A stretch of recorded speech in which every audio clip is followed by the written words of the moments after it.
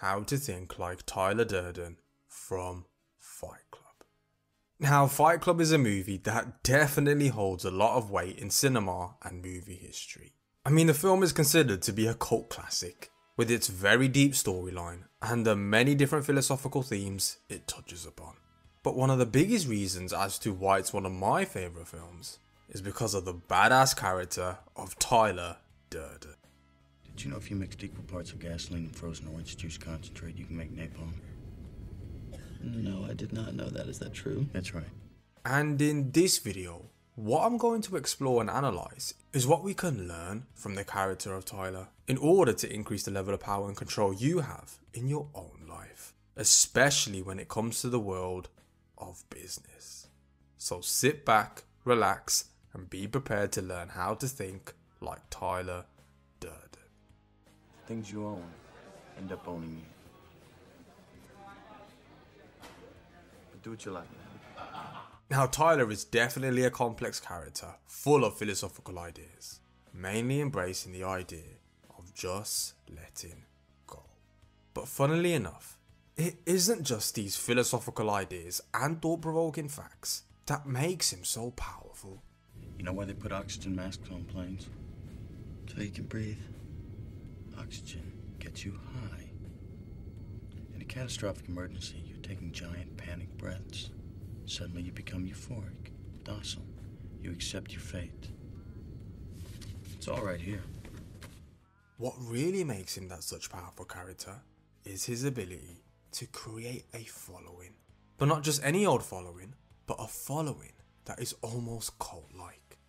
Now, whether you're an artist, an entrepreneur, or a politician, one of the most important foundations that you need to build when it comes to the game of power is a loyal following. I mean, just think about it.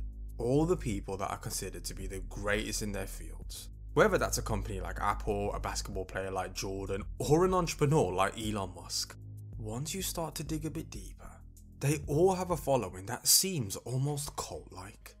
I mean, Apple have built such a loyal customer base that people are willing to camp outside their stores for hours just to get their hands on the next iPhone.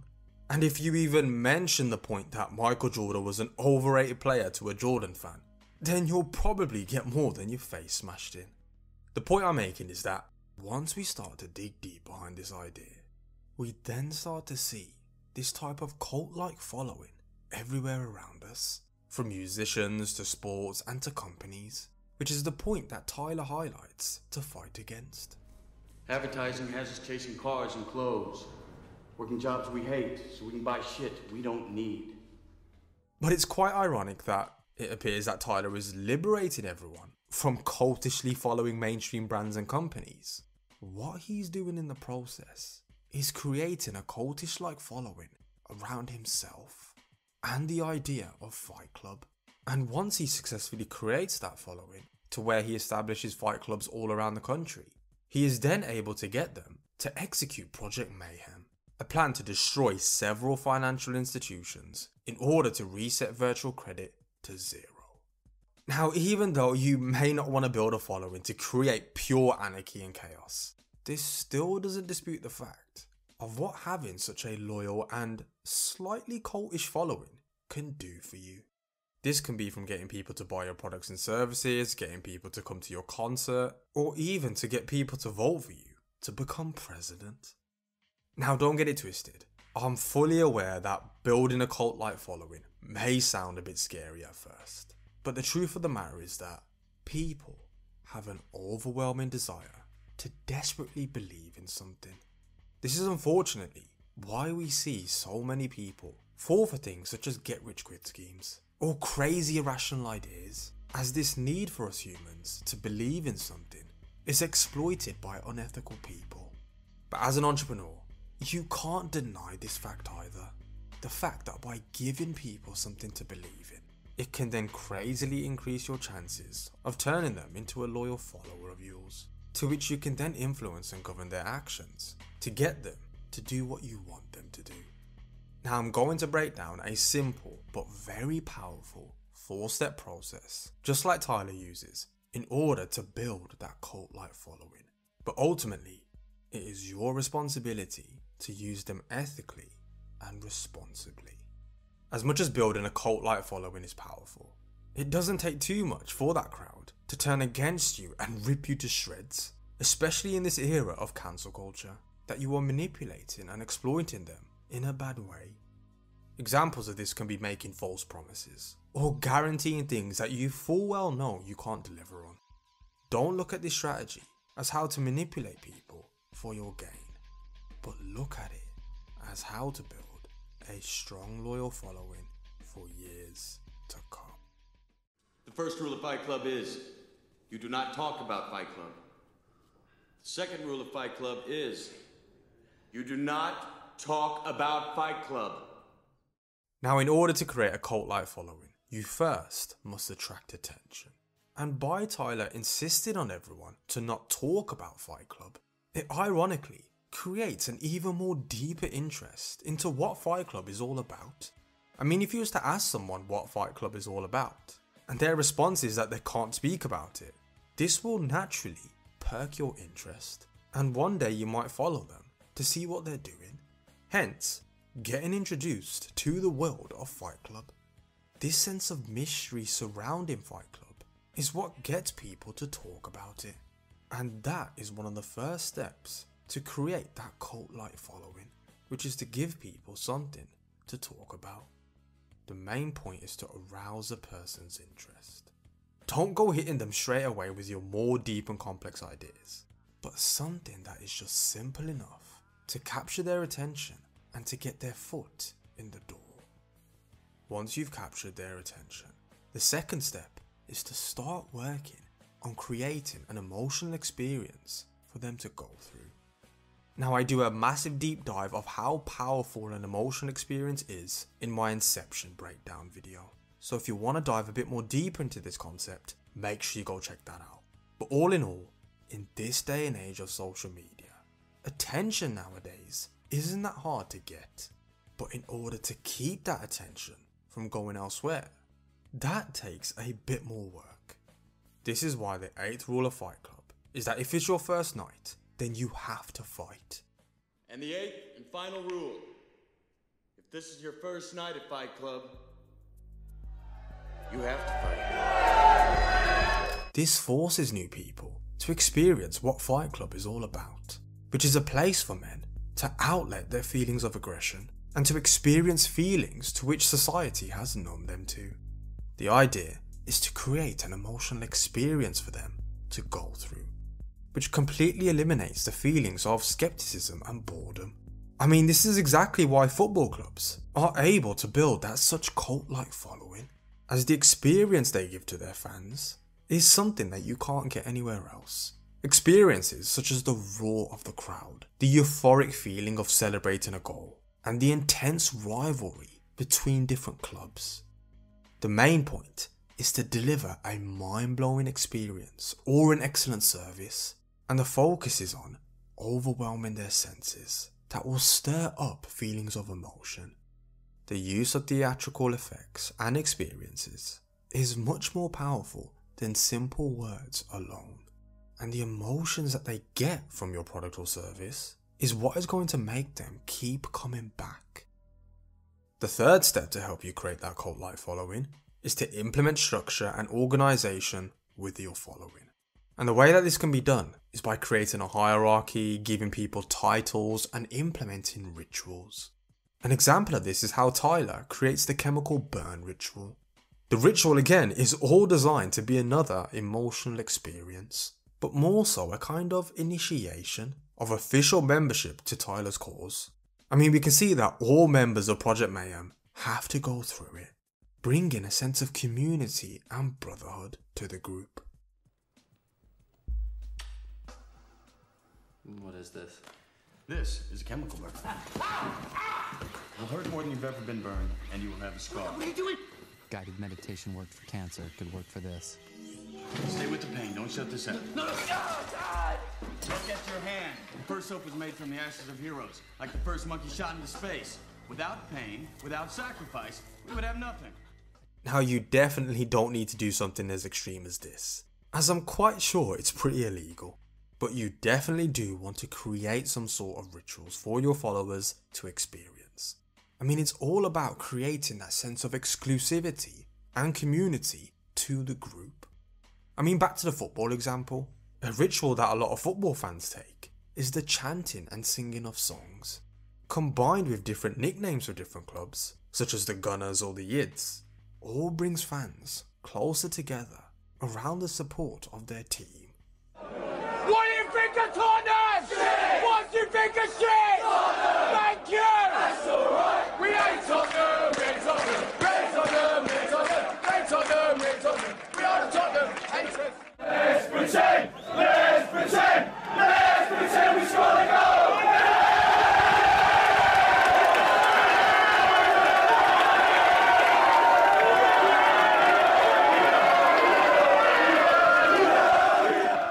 Another example is how Starbucks always ask and write your name on your cup of coffee. Again, this ritual is all designed to make their service feel much more personal and develop more of an emotional connection with their customers. Instead of just shouting out an order number printed on a receipt, the calling of your name makes you feel exclusive, gives you a sense of feeling special, and strengthens your connection with Starbucks. It's all about, again, creating an emotional experience, but this time focusing on building that strong sense of community with your followers. And the final step is to create an us versus them dynamic. We've all been raised on television to believe that one day we'd all be millionaires and movie gods and rock stars, but we won't. We're slowly learning that fact. And we're very, very pissed off. In order to keep your followers united, you must do what all other religious and belief systems successfully do, which is to create a polarizing enemy to fight against. The power of this can be seen when you look at different religions. I mean, most religions do have some sort of polarizing enemy that they're fighting against. Enemies such as the devil or Satan. What Tyler does is targets and makes society his enemy. He polarizes his followers and makes them feel as if they're fighting against something that is destroying them, and influences his followers to declare war on it. Now, this concept is very, very powerful when it comes to creating that cult-like following.